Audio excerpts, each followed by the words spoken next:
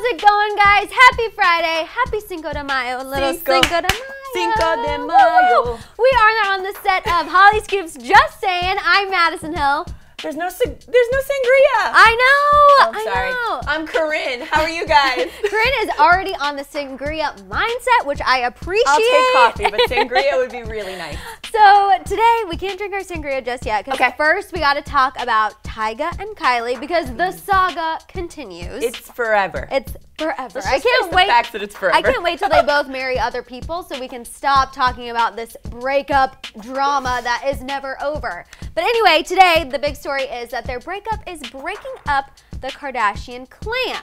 So it's forming a huge divide. Yes, a divide. Are you surprised? I'm not. Okay. I'm not by any means. I think that both Kylie, well, it's sister power for one. Right. It's female, like, no the guy's always there. wrong, right? Despite the situation, the guy's always going to be wrong. Absolutely. And, I mean, the guys have really formed a bond over the years, right? So they always find a way and have a different mentality. Right. Altogether. So kind of what Corinne was alluding to, we'll tell you all about the team. So the teams are Blac Chyna and Scott Disick are on Tyga's side.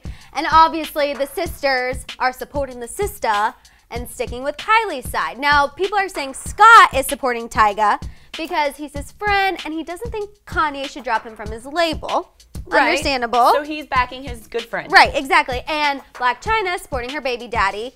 She wants him to be financially stable. She need them checks, Exactly. I was like, that's not that big of a shocker that she wants those dollar bills. But it's nice to hear that a past relationship that has had so much ups and downs and turmoil are still backing each other up, right? Yeah, even if the reasons aren't, so genuine. So genuine. But anyway, obviously the sisters are definitely supporting, especially Kendall. She was just out supporting Travis Scott for his birthday, not supporting, but celebrating his 25th birthday. Scott, Kylie was there. Some of their pals were there. So seems to be fine and having a good time. Exactly. So whose side are you on? Are you on Tyga or Kylie? Oh God, I'm gonna go with Kylie. Okay, girl Lady power. Love, lady love. Why Kylie? I think that she has always been his backbone. I think she's always been a strong supporter for him.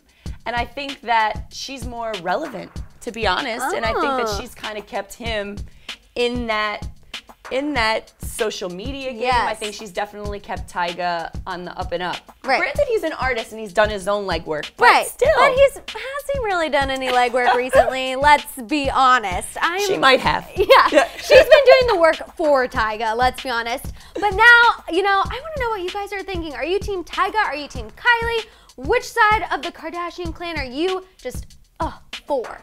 I want to hear all about it in the comments. We had so much fun today. Let us know what you're thinking. We don't want divides. Exactly. We want everyone to love each other. We want unity. We'll see you guys next week on the set of Just Saying. Happy Cinco de Mayo. Bye.